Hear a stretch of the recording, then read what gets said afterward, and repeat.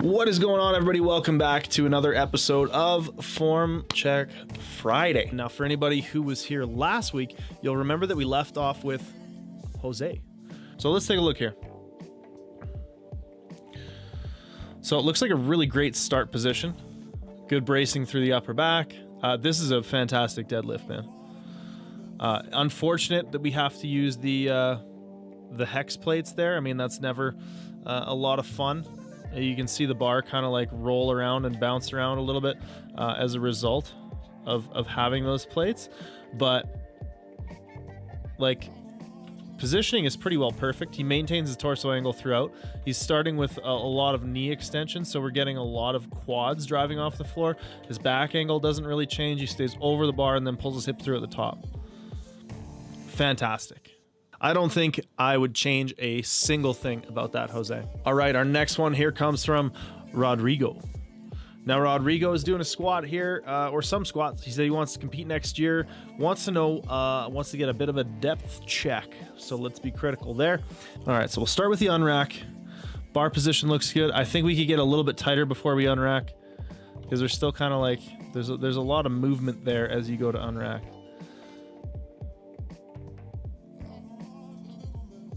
Depth is tough to tell from this angle. I feel like that's right on the line. Like this camera angle specifically is really hard to tell depth.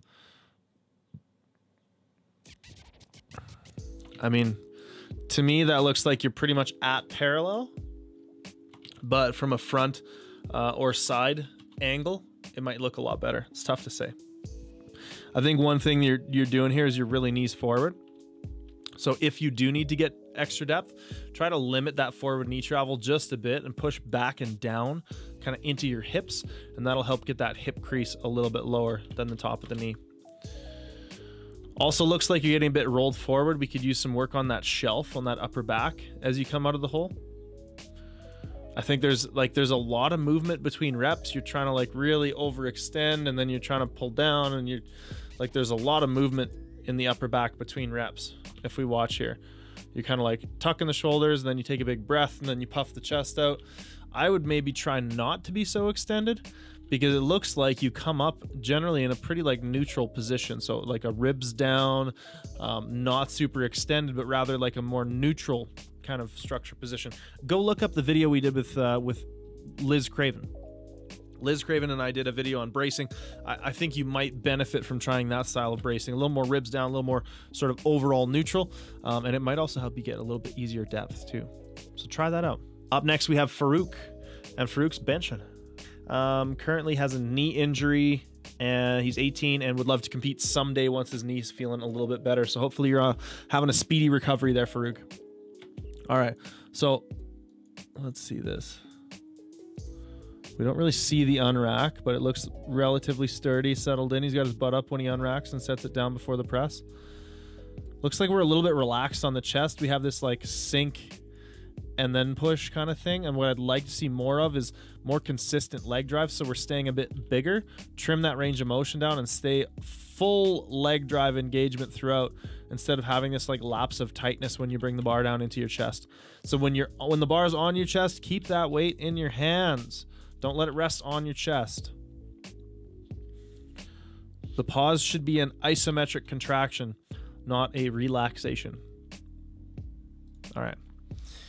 Hopefully that helps, man. All right, now next up we have Aaron doing some deadlifts. And Aaron is looking to get some tweaking done to his deadlift. Wants us to kind of see what we can figure out with his technique. He currently does not compete and just trains to get stronger. Deadlifts have been an issue where he tends to have an arch back, which does give him some pain experiences. He currently has an online coach, but he'd like to get some other people's thoughts. So unfortunately, a bunch of his back is cut off here, but let's take a look. Let's see what we can see.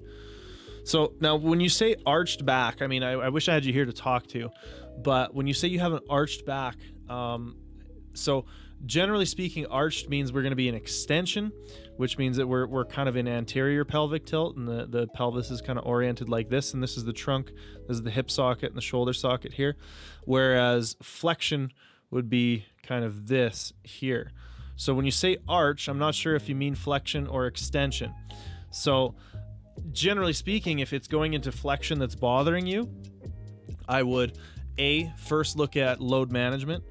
So try to figure out if maybe you're just doing too much overall, too much stress on those muscles, and maybe you can tolerate that flexion, but maybe you need to do a little bit less and kind of gradually work up to that and adapt to that position before you really try kind of maxing out or doing a maximum amount of work. Now, the other thing is maybe we try to move into more of the other range of motion, right? If it's being in this flexed position that bothers you, maybe we try to get into a little bit more extension. One of the ways you can do that, if you're a thicker fellow like myself, is try doing some sumo deadlifts. I would say, you know, try out some sumo deadlifts, see if you can get into a bit of a better position, and see if that helps alleviate some of that pain that you're experiencing. I know for me, that's a big reason I don't conventional deadlift anymore. Straight up. I had some hip issues, actually, not back issues, hip issues that caused me to transition over to sumo deadlifting, and I'm able to sumo deadlift without pain most of the time. I mean, the hip pain eventually kind of came back. I think it was just a symptom of doing what I do to my body. Anyways, that's a whole other video for a whole other time. But basically speaking, switching to sumo allowed me to do a lot of work, get really strong again, train, enjoy my training, enjoy progression without that pain. So first look at load management, then look at positions, and if all else fails, maybe try some sumo deadlifting and see if you can find a way to deadlift pain-free that way. Up next, we got some bench press from Key. Key's doing some bench press here. He says he's been watching our videos for a while, loves the content. He's been lifting properly for about 4 years now. Now he's got a tendency to sink the bar into his chest. Sometimes he also has trouble with the stability more than anything, thinks that's due to never working in touch and go bench. He's always paused it. His comp PR is 275, and this was a set of 3 at 170. All right, so let's take a look. Nice living room setup. That grip, bro, so narrow. One thing that might help right away is widening that grip up. And I know I suggest this to a lot of people, but a lot of people have super narrow bench grips and don't look at, okay, maybe that's something that we can adjust to try to be more efficient. So that's one of the first things I would look at is like your grip is like here, right? Let's see if I can get that on camera. You're gripping it like here. Grip it like there, man. Bring that grip out. See if that helps. I think that's going to allow you control more of the range of motion because it's going to be less range of motion. See how your humerus is angled downwards there? With a wider grip, you're going to be a little more neutral. You might not have to bring your elbow past the line of your body, and you might be able to get a lot more control. Now, it also looks like this rack might be kind of limiting how wide you can go because those uprights are, yeah. I mean, you can still go probably a full hand's width out before you're crushing your fingers in there. So that would be the first thing I would do. The next thing I would do is create a bench variation. And I would call these like a t-shirt press. So if you can create a bench variation and just bear with me for a second, but use it in your programming as a secondary bench press where you focus on the sole purpose of a light touch, where you're just trying to touch your t-shirt. You're not trying to sink in. You're not trying to touch your chest. You're trying to touch your t-shirt. That's going to be a really great way to help build control out of the bottom too. So that would be one of the big things I would suggest there. Everything else looks okay. Setup looks okay. Unrack looks okay.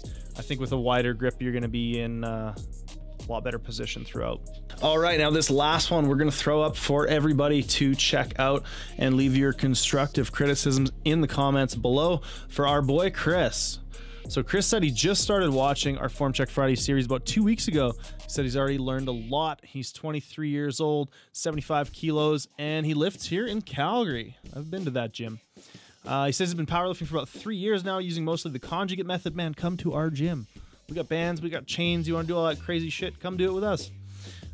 He says he does plan on competing eventually, probably when he finishes school.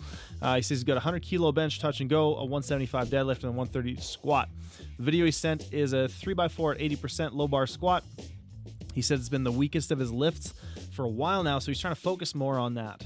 He sees a few faults, some knee cave, hips shooting up, and a slight shift of the weight off the heels in the bottom. So he's been trying to fix falling forward with pause squats, bent over rows. He wants to know if we should narrow his stance. Tries to incorporate a lot of hip mobility, and another minor weird thing he struggles with is hitting plateaus hitting the plates on the rack when he unracks and walks out. And I think that's just an equipment thing. All right, so we're going to leave this for everybody to check out. Go ahead and leave your constructive criticisms in the comments below. If you like this content, make sure to stop by every Friday at 12 p.m. MST. That means today, Friday, 12 p.m. MST at twitch.tv/Calgary Barbell. Come and check it out. We do live form checks, answer the questions that y'all have for us, and it's a really good time. It's a really fun time. So check that out. We'll see y'all in the next video. Make sure to hit that subscribe button for more videos like this, and we'll see everybody next time. Take care.